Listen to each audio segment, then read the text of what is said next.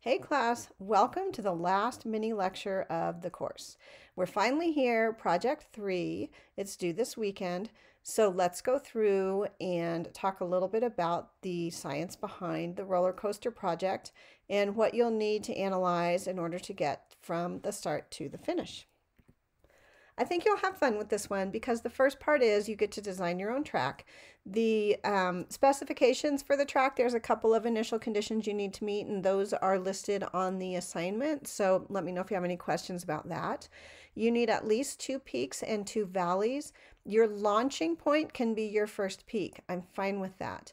But if you don't want to do it that way and you want to build other peaks, that's fine too. Just make sure you clearly indicate which peaks and which valleys you're using for analysis. And then you'll find the kinetic energy, the potential energy, and the momentum for each of those 2 peaks and each of those 2 valleys that you are analyzing. At the end of the peak and valley section, you'll have a flat section where your cart's going to collide with another cart that's identical to it. It's an inelastic collision. And once they collide, they're going to continue on down the path until they hit phase 3, which is a frictional section of the track that's going to cause them to come to a stop. Now, as we discussed with the phone drop, when the forces acting on our system change, then our equations that we use change as well. So that's why we've divided this into 3 phases, because each one is where something is changing. Each one ends where something is changing in your system. And that final velocity in the phase before is the initial velocity for the phase after. So let's look at that in a diagram. So if you look at this image here, we've got the division line. So this is where phase 1 ends. This is where phase 2 ends. So phase 1 is you're going to launch and you're going to do kinetic energy and potential energy at all points along here and momentum at all peaks and all valleys. When you get to this point, you should have a velocity that you've just solved for because it's at one of my valleys. And then that velocity right here at the end becomes your initial velocity right here at the beginning for the collision. Then these two are going to collide and continue as one to the frictional part. And again, the velocity you have at the end becomes the velocity you have at the beginning. So if we look at that in a little more detail, for phase 1 up here, this sets your total energy of your system.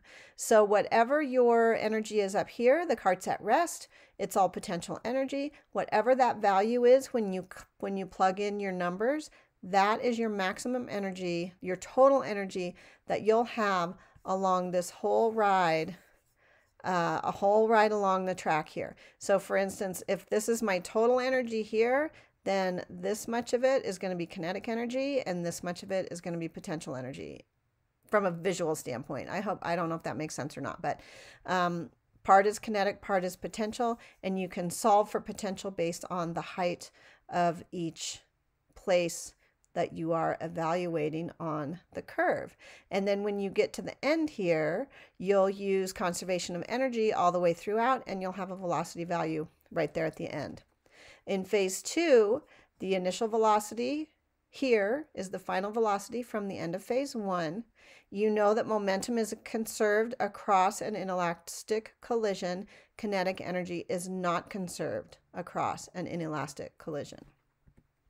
In phase 3, you will first find the work done by friction using the work energy theorem, and then you'll find the work, then you will find the force due to friction by using the work. Okay, I'm going to go over all these phases in a little more detail on the next few slides. So don't panic if it's not quite sinking in yet. That's just an overview of how we're going to approach this problem, how we're going to break it down. And now let's dive into each individual phase and how that analysis is going to work. This phase 1 is the most intensive analysis of the whole project because you need the kinetic energy, the potential energy, and the momentum for 2 peaks and 2 valleys. The way you're going to do that is you're going to start by remembering that the total energy remains constant throughout. We don't have friction, we don't have air resistance. So at the launch point, when the cart is at rest, all of your energy is potential energy, and you'll have some height h that you've designated and some mass of the cart m that you've designated. So it's really easy just to find the potential energy right here. That's your total energy for the entire run of the roller coaster, and that number will not change. Okay? Once you get past this launch point here, once you get past this launch point here and you start down into the valley, now all of a sudden you can calculate this potential energy. Your total energy hasn't changed, so the difference between those two is going to be your kinetic energy. Okay, so the total energy will always be equal to potential energy plus kinetic energy at any point along the graph.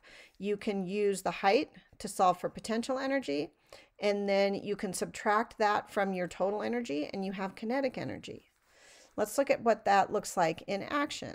So again, each peak and each valley, you'll solve for potential energy, kinetic energy, and momentum. So you'll start with the following understandings. You know that your total energy, which was your potential energy up here, doesn't change. That's how much energy you have to play with, regardless of where the cart is along the track. At any point along the track, total energy is potential energy plus kinetic energy. So you can solve for potential energy because you know the height, you know g, you know the mass. You can solve for that number, you can plug it right in. You can solve for the total energy because that's the energy it had at the launch point. The only thing in this equation you don't know is your velocity. Well, you can solve for it because there's one unknown and everything else you can plug in. Once you have solved for your velocity, then you can plug it into the momentum equation because V equals velocity times mass equals momentum. And you can use that velocity to find kinetic energy because 1/2 mv squared is kinetic energy. And then you just use mgh to solve for potential energy. So you've got all these three things that you need to do at every peak and every valley. I will tell you the most common mistake people make is they think that the velocity at the bottom of a peak is relative to the potential energy at the top of that peak. That is not the case. The velocity at the valley, whether it's this valley or that valley, is going to be solved for based on the total energy of the system. Okay? If you have questions on that, just let me know because I can go over it with you in more detail individually. But just make sure you're always referencing the total energy of the system when you're solving and carrying your energy through from start to finish. When you get down here to the end, you're going to have a final velocity, and that number is really important because you're going to use that when you take it into the collisions. When we have the collision, we have cart 1 coming in towards cart 2 on a level surface. Cart 1 has a velocity, cart 2 does not. After the collision, they're going to stick together and they're going to continue down the path with the same velocity. So if we look at that in scientific terms, we know that momentum is conserved across an inelastic collision. That means the total momentum before the collision is going to be the same as the total momentum after the collision. Then if we break that down into the math, momentum before the collision is the momentum of this guy, which is the mass times its velocity, plus the momentum of this guy, which is this mass times 0 because it's not moving. So honestly, before the collision, all the momentum is in this first cart right here. Okay. After the collision, our mass becomes 2m because they fuse together and then they move with a new velocity v final. The good news is you know what v initial is, right? Right here. You know what the mass is because you decided what it was at the beginning of the problem or the project. And so your only unknown is this final velocity. So now you can solve for that final velocity. So you need to demonstrate that the momentum is the same before and after the collision. And then once you solve for your final velocity, you will show that the kinetic energy is not the same before and after the collision because you'll just use your initial velocity and your final velocity to solve for total kinetic energy before and after the collision. So that's that part. This final velocity is an important number to have because this is the velocity that we're carrying into phase 3, which is our friction phase. So in this phase, we've got the two masses stuck together. You know their mass, you know their velocity because you solved for it at the end of phase 2. So the initial velocity in phase 3 is the the final velocity from phase 2, which I know it's confusing, but once you get started, it'll all make sense that your velocities just carry over. And you have a distance of 20 meters. That's a frictional track. And at the end of it, you're told it's going to come to rest. So you know your final velocity is 0. It's really easy to overthink this section, but all you need to know is the work energy theorem. Any change in kinetic energy, which we have a velocity here, we don't have a velocity here, you can solve for the change in kinetic energy of this system, is a result of work done on the system. So in this case, the work being done is friction. So as soon as you figure out that change in kinetic energy, you've also figured out the work that was done by friction. So that part's pretty straightforward. And then in order to figure out that change in kinetic energy, you need to remember that the initial velocity for phase 3 is the final velocity from phase 2. So if you don't have that number, if you didn't calculate the velocity at that end valley, then you're going to need to do that because you need to have that for this final analysis.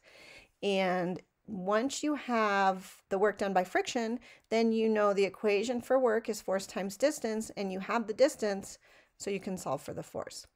Okay? Again, if you have questions on that, I didn't list all the equations here, but let's see, I think they're in the write-up that's posted on the course homepage, and those are equations you can look up, and those are questions you can send me by email if you have them.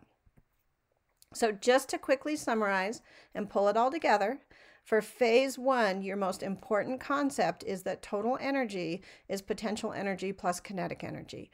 If you remember that, and if you remember that total energy carries through the entire process, every hill and every valley has the same total energy accessible to it, and you use that to solve for kinetic energy, potential energy, and momentum, you'll be set. Phase 2, you need to remember conservation of momentum. Momentum is conserved across the collision. The total momentum before the collision equals the total momentum after the collision. Plug in what you know, solve for what you don't, and that should give you your velocity after the collision between the two carts.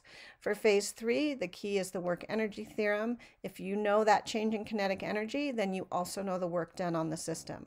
If you know the work done on the system, you can solve for the force that did that work, which in this case is friction.